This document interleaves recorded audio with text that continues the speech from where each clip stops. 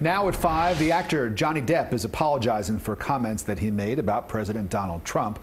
Critics coming after the Pirates of Caribbean star, who grew up here in Miramar, for speaking about assassinating a president.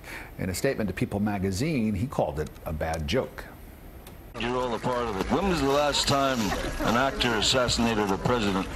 The comment coming as Depp introduced one of his movies at the Glastonbury Music Festival in the UK. He seemed to acknowledge his message would cause controversy, reportedly saying, "This is going to be in the press." Moments later, Depp did go on to note, "It's just a question. I'm not insinuating anything." And then he said this. I want to clarify, I'm not an actor. I lie for a living. Just like Donald. However, it's been a while, and maybe it's time.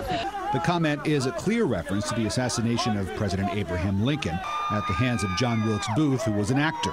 White House representatives quick to condemn the statement. It is, frankly, in my belief, a little troubling, the lack of outrage that we've seen in some of these instances where people have said what they've said with respect to the president and the actions that should be taken. The president's made it clear that we should denounce violence in all of its forms, and I think that if we're going to hold to that standard, then we should all agree that that standard should be universally called out.